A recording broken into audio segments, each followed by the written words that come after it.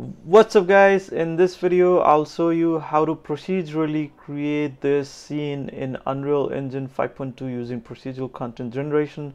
We'll create this rock scattering scene in which they are non-colliding, and also another thing we'll do is actually make sure that this rock doesn't collide with the cross in there, and for this we'll use a procedural content generation framework. And this would be a tutorial in progress, which we will build on the next tutorial as well. Alright, to get started, what we'll do is we'll go to File, New Level, and then I'll start with the basic blank level, and then I'll hit on Create, and you can see there's a basic blank level in here. Yeah, you can just navigate around, making sure that I don't have any extra stuff added. So I'll go ahead and delete this floor plan, then go into this landscape mode, and I'll go ahead and create this 7x7 quads landscape. It's the smallest one that we can use, and then go back to the selection mode. Now we have this basic landscape, and on which we want to create some sort of scene in here as well. Next, you can see that I have some 3D assets downloaded from the Megascan. So I have some grass, some rocks and stuff. I'll show you here in the where you can download this. So I basically went into Quixel and then basically added a gravestone or cross that I found in here. And then for the grass also, yeah, you can see that this is the one that I had downloaded, the mossy gravestone one. Yeah, and I basically have downloaded and then added to my project. Another thing I did was for the grass, so I basically downloaded the European spindle grass, I think. Yeah, it was already, I had downloaded. So go ahead and you can download any grass you want. Actually, it doesn't have to be European spindle grass. And then yellow archangel was another one. So I basically downloaded and added to my project. You can see in here, after you add, it gets populated inside your content browser. Now I will basically grab this cross and drag it and put it onto my scene. It is pretty small for now, so I will go ahead and then maybe change the scale to 3x3x3. After that is done, what happens is I can basically, oh, I forgot that we actually need to make sure that we need to have a procedural content generation plugin enabled. So make sure that you're clicking on it, and if it asks you to restart your engine, just to get the procedural content generation actually enabled in your scene. Next, I'll right click in here and then create a new PCG graph. You can name whatever you want. I'll just say PCG grave tutorial, and then I can go ahead and then basically double click on it, and you can see that I have these two nodes. Basically, you might have watched my intro to PCG video as well. So we'll be using this landscape. So we want to populate something on this landscape. So we'll start from the landscape and then type in surface sampler. And surface sampler is a way for you to see the sample points. So I'll click on D for debug, and nothing happens. The reason is because I have not added a PCG to the scene. So once I add it, you can see that there are like cubes of these sample points that we can see within the PCG framework. And for this first part, we want to actually populate some grass. So we might need more points than what is given. To do that, what we can do is we can change the points per square meter to maybe 25, and still nothing happens. That's because we also need to change the value for the point extent, and I'll show you here, like when you change the point extent value, that the point will change. So we'll basically decrease the point extent to maybe 10 by 10 by 10, and you can see a ton of points added to our scene. and this is where we want to actually populate some grass, a plant, or tree, whatever you think. Feel free to, you know, make it your own in terms. So from the out, I will go ahead and drag, and I'll just type in the static mesh spawner. So static mesh spawner is the one that actually spawns. So I can type D and then remove that debug mode. And then I'll go to the static mesh sampler, and then in the mesh entries, I'll go ahead and click plus twice. So I'm adding like 2 kinds of plants. In the static mesh, I will select the European spindle, and then maybe on the second one, I will go with the yellow archangel. And once that is done, we can go back to the scene, and you can see that the plants are populated. They are both kind of plants. Of course, it doesn't look that great because there's no variation, and also we want to populate it more because it looks like. Also, another thing is to change the variation or change the size of the plant. We can add this transform point node, and from there I can put in there and then remove this by alt click. And within the transform point, we can do D and then debug, and we can see the the transform points. I can bring in here and then show you the change in real time. A few things we can do. Basically, we can change the scale to maybe we can go from 0.5 to maybe 4, and then you can see right away the plants are big and maybe appropriate for that cross, right? Another thing we can do is actually I was just testing here to see if it makes sense, changing the heights and stuff, but I think the 4.0 was still a good value to go with, especially because I had increased the size of the cross. And then all of the plant are like rotating in the same direction and no variation in here. So I want to change that.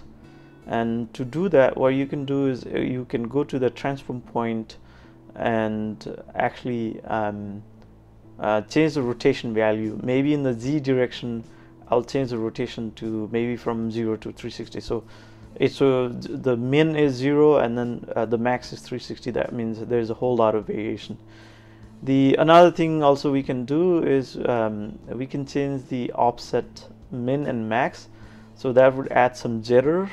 So maybe going from -10 to 10, now it looks like randomly populated grass field. Okay, so we basically procedurally created this grassy field in here. I'll select all of this, type C, and then comment and say grass. The reason I'm doing it because we'll reuse this to actually populate the rock within the scene. So next we'll populate the rocks. What I can do is basically go ahead and select all of this, copy them all, and then Control C and Control V, and I'll make sure I type in a rock in here so that you're not confused with it. And then on the static mesh spawner, we'll basically delete what we had for the grass, and we'll go ahead and click on plus and then add a static mesh of a rock. I'll just type in a rock. I think it's starter content has a rock in there. And then once that is done, of course you can see because you need to plug that landscape with the surface. If you see in the background, it turned black because the rocks are too big of a size and it's like overly populated. So we definitely need to change the density because we use the same one for of the grass. So I'll go ahead and change the scale min to maybe 0.2 or 0.2 and then go to 0.7, and that way the rocks are smaller but still it is very densely populated. That means we need to change the density as well. So we'll go to surface sampler. Of course when I did debug I couldn't see it because it was the bounding box were smaller than the actual mesh itself. So we'll go ahead and click on the surface sampler and try to decrease that to maybe 0.2, and voila, there you go. We have a beautiful scene here. But one thing, if you may notice, is all of the rocks are standing straight and tall. So maybe we'll go to the transform points, and we may want to change the rotation to 360 degree in all of the coordinates x, y, and z. Now we have randomly populated rock. Of course there is some rocks are intersecting. That's another thing that we don't want to do. Actually, for this tutorial we want to make sure that rocks are not intersecting, and also the rocks are intersecting with the crust, which we also want to procedurally remove as well. At the moment, if you were to debug this transform points, you don't see anything. So we'll go ahead and use this bounds modifier, and the reason for using it, you will notice it shortly here. The bounds modifier are actually the points that you would see. So it basically helps us to select the bound of the object, and I can change the bound min and max so that we can actually see the the stone object. So it basically fills the stone object. Now we can see that we see the bounding box. Basically, we're trying to determine where our stone are colliding. Now I will disable this static mesh spawner by clicking on E button or E key from the keyboard, and then we just play with the stone. So we'll work on the stone not colliding with itself, and there is a function called not function, there is a node called self pruning. So we'll basically use that so that it doesn't collide with itself. So there are no two stones colliding with itself. So this is the node, new node, I guess, to get acquainted with.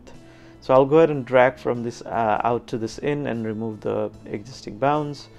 Now I think it might have already worked.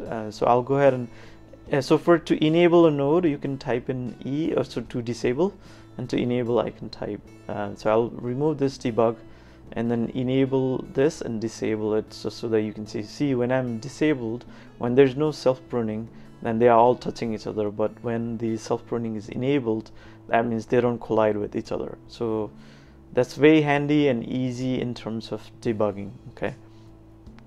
And right now my grass is turned off. I use the E key.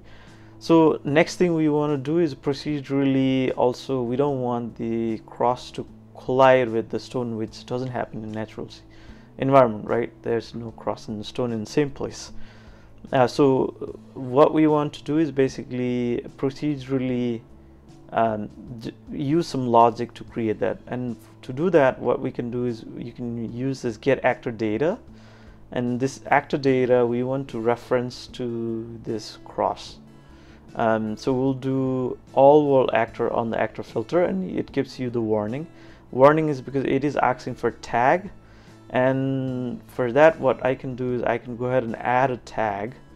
In there I can go and type tag and then create a new tag called cross, and I will type in a cross because this is of cross. Now I will go back to the PCG graph and the get actor data, and then I'll type in cross. Once I type in, then the warning goes away. Okay. Now what we want to do is there's a function, every time I'm saying function, there's a node called difference. So using this difference node, what we can do is basically the source of the difference would be the self pruning or the rock data, and then for the difference out, we want to out the cross, and then we'll connect all of this node so that we connect it back to the static mesh spawner. And also make sure on the difference it is binary, and on the get actor data we need to actually change it to, I was testing here and I was like, why is it not working? Then I forgot that get actor data needs to have the mode to be of single point. Okay, and I'll show you in here that now if I were to move, the cross to the stone actually doesn't collide, it actually disappears. And then the basic idea is this is all happening procedurally. So as an artist or somebody, you know, it's easy to iterate on your ideas now. Now I will go ahead and enable the static mesh spawner back, and you can see that yeah, now everything is working very procedurally. Now it doesn't collide with the stone. So this, all of this scene we created procedurally using procedural content generation. Hopefully this was easy. I hope to actually build on this tutorial on the next part as well, actually create some sort of path in here. So stay tuned and keep learning, and let me know if you have any questions and put them in comment. Until then, I'll see you in the next video.